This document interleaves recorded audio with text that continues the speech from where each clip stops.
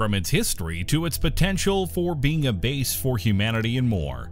Join us as we explore Phobos, Mars's moon.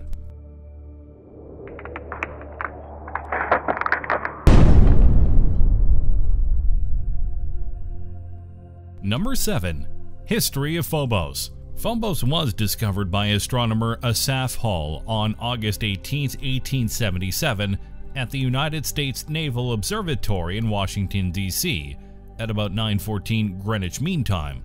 Contemporary sources using the pre-1925 astronomical convention that began the day at noon give the time of discovery as August 17, 1606 Washington Mean Time, meaning August 18th, 406 in the modern convention. Hall had discovered Deimos, Mars's other moon, a few days earlier on August 12, 1877 at about 7:48 UTC.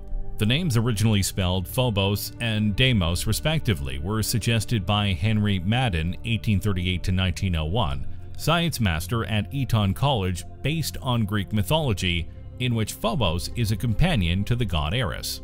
Speculation about the existence of the moons of Mars had begun when the moons of Jupiter were discovered, when Galileo Galilei, as a hidden report about him having observed 2 bumps on the sides of Saturn, later discovered to be its rings. Hall recorded his discovery of Phobos in his notebook as follows: "I repeated the examination in the early part of the night of 11th August 1877, and again found nothing. But trying again some hours later, I found a faint object on the following side and a little north of the planet.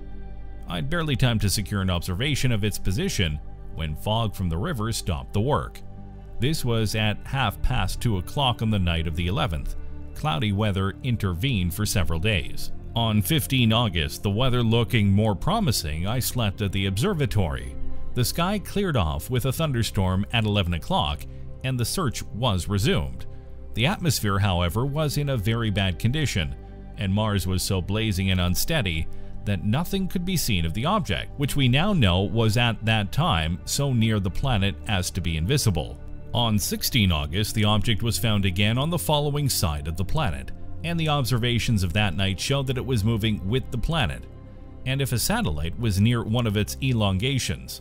Until this time, I had said nothing to anyone at the observatory of my search for a satellite of Mars, but on leaving the observatory after these observations of the 16th, at about 3 o'clock in the morning, I told my assistant George Anderson, to whom I had shown the object, that I thought I had discovered a satellite of Mars. I told him also to keep quiet, as I did not wish anything said until the matter was beyond doubt. He said nothing, but the thing was too good to keep, and I let it out myself. On 17 August, between 1 and 2 o'clock, while I was reducing my observations, Professor Newcomb came into my room to eat his lunch, and I showed him my measures of the faint object near Mars, which proved that it was moving with the planet. On 17 August, while waiting and watching for the outer moon, the inner one was discovered. The observations of the 17th and 18th put beyond doubt the character of these objects, and the discovery was publicly announced by Admiral Rogers. Number 6. Orbits and rotations. The orbital motion of Phobos has been intensively studied, making it the best studied natural satellite in the solar system in terms of orbits completed. Its close orbit around Mars produces some unusual effects. With an altitude of 5,989 kilometers, or 3,721 miles, Phobos orbits Mars below the synchronous orbit radius, meaning that it moves around Mars faster than Mars itself rotates. Therefore, from the point of view of an observer on the surface of Mars, it rises in the west, moves comparatively rapidly across the sky in 4 hours, 15 minutes or less, and sets in the east approximately twice each Martian day, every 11 hours and 6 minutes. Because it is close to the surface and in an equatorial orbit, it cannot be seen above the horizon from latitudes greater than 70.4 degrees. Its orbit is so low that its angular diameter, as seen by an observer on Mars, varies visibly with the position in the sky. Seen at the horizon, Phobos is about 0.14 degrees wide. At zenith, it is 0.20 degrees, 1/3 as wide as the full moon is seen from Earth. By comparison, the Sun has an apparent size of about 0.35 degrees in the Martian sky. Phobos's phases, in as much as they can be observed from Mars, take 0.3191 days, Phobos's synodic period, to run their course, a mere 13 seconds longer than Phobos's sidereal period. As seen from Phobos, Mars would appear 6,400 times larger and 2,500 times brighter than the full moon appears from Earth, taking up a quarter of the width of a celestial hemisphere. An observer situated on the Martian surface, in a position to observe Phobos, would see regular transits of Phobos across the Sun. Several of these transits have been photographed by the Mars rover Opportunity. During the transits, Phobos' shadow is cast on the surface of Mars, an event which has been photographed by several spacecraft. Phobos is not large enough to cover the Sun's disk and so cannot cause a total eclipse. Number 5. Surface. Phobos and Deimos appear to be composed of seed-type rock, similar to blackish carbonaceous chondrite asteroids. Observations by Mars Global Surveyor indicate that the surface of this small body has been pounded into powder by eons of meteoroid impacts, some of which started landslides that left dark trails marking the steep slopes of giant craters. Measurements of the day and night sides of Phobos show such extreme temperature variations that the sunlit side of the moon rivals a pleasant winter day in Chicago, while only a few kilometers away on the dark side of the moon, the climate is more harsh than a night in Antarctica. High temperatures for Phobos were measured at 25 degrees Fahrenheit, -4 degrees Celsius, and lows at -100 degrees Fahrenheit, -112 degrees Celsius. This intense heat loss is likely a result of the fine dust on Phobos' surface, which is unable to retain heat. Before we continue to break down Phobos, be sure to like or dislike the video so that we can continue to improve our content for you, the viewer. Also be sure to subscribe so that you don't miss any of our weekly videos. Number 4. Controversial origin. The origin of the Martian moons is still controversial, which is interesting given how long we've been studying them. Phobos and Deimos both have much in common in regards to their composition and even their shape and size in certain areas. Based on their similarity, one hypothesis is that both moons may be captured main belt asteroids. Both moons have very circular orbits which lie almost exactly in Mars' equatorial plane, and hence a capture origin requires a mechanism for circulating the initially high eccentric orbit and adjusting its inclination to the equatorial plane, most probably by a combination of atmospheric drag and tidal forces. Although it is not clear that sufficient time is available for this to occur for Deimos, capture also requires dissipation of energy. The current Martian atmosphere is too thin to capture a Phobos-sized object by atmospheric braking.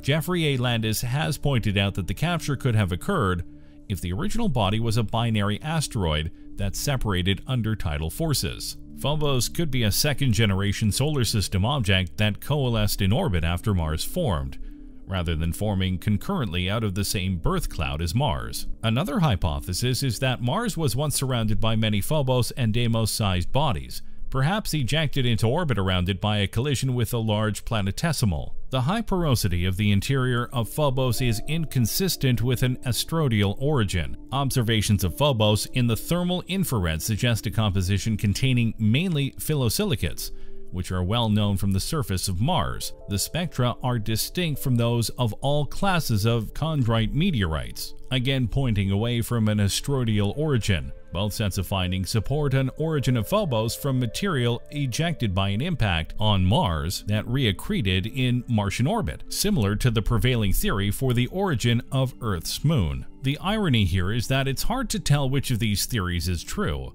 especially since we're still evaluating the origins of Mars itself. Only through various tests on both the planet and the moons can we likely find the truth of what is going on.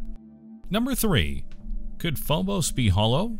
If it's not clear by now, Phobos is a very unique moon compared to many of the others within our solar system, but one man has noted that there may just be a unique way of explaining it all.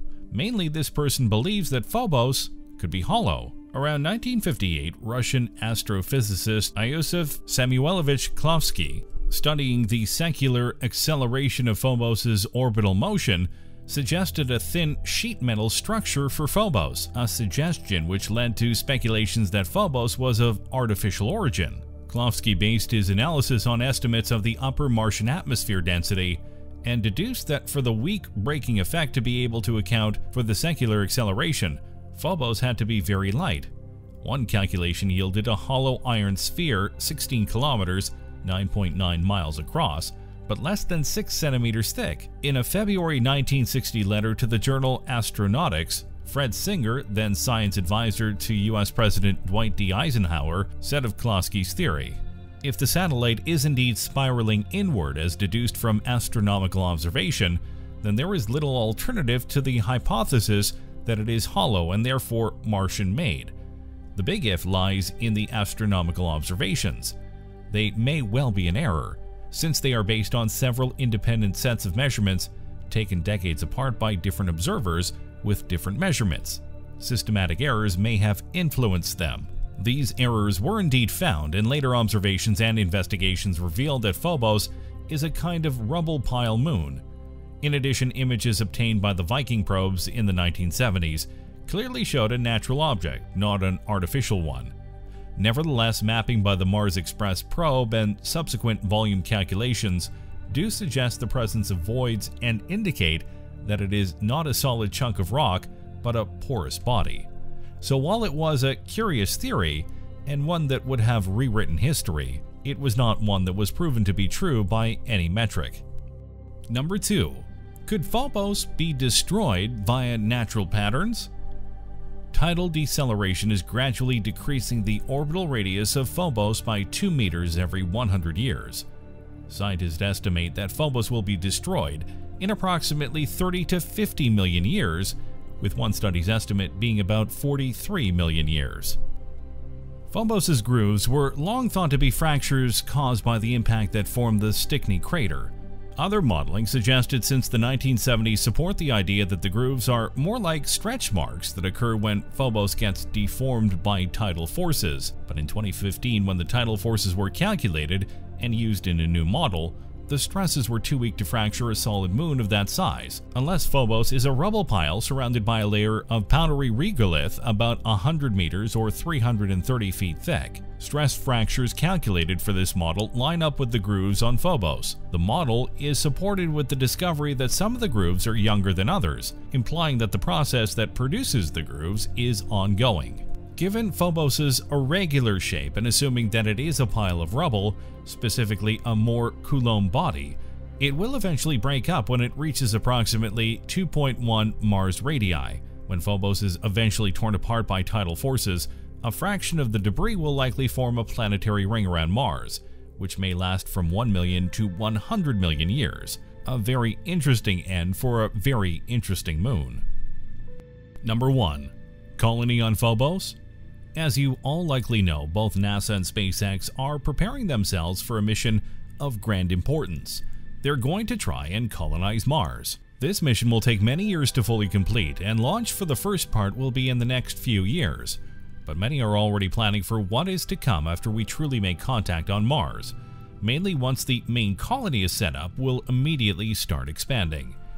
Now, the initial thought is to go to another planet to colonize, or a moon of a planet beyond Mars. But many are thinking that Mars could be a perfect launch point for a set of colonies. Mainly have a main one on Mars to start, and then have waypoint stations on Phobos and Deimos. But why do that? Because it would allow for easier transition both in and out of Mars's atmosphere, which is thin but still there, and its gravity pull. There are some who even speculate that a certain kind of perpetual motion machine can be put on the moons to help launch ships into the asteroid belt area that separates Mars and Jupiter, and thus make it easier to get into the back half of the solar system. Plus, having bases on the moons could allow for travel between Earth and Mars and beyond, as well as potentially setting up mining stations for going into the asteroid belt and seeking out materials there. Granted, this is a lot of theories at the current moment, however, there are plans in motion that could make this happen. The only question is how soon this could potentially happen, which obviously will be decided based on the main Mars mission. Thanks for watching, everyone. What did you think of this look at Phobos? Do you think that it's as interesting as the astronauts who have studied it think it is? Do you think that in our attempts to colonize Mars, will colonize Phobos too? Let us know in the comments below. Be sure to subscribe, and I'll see you next time on the channel.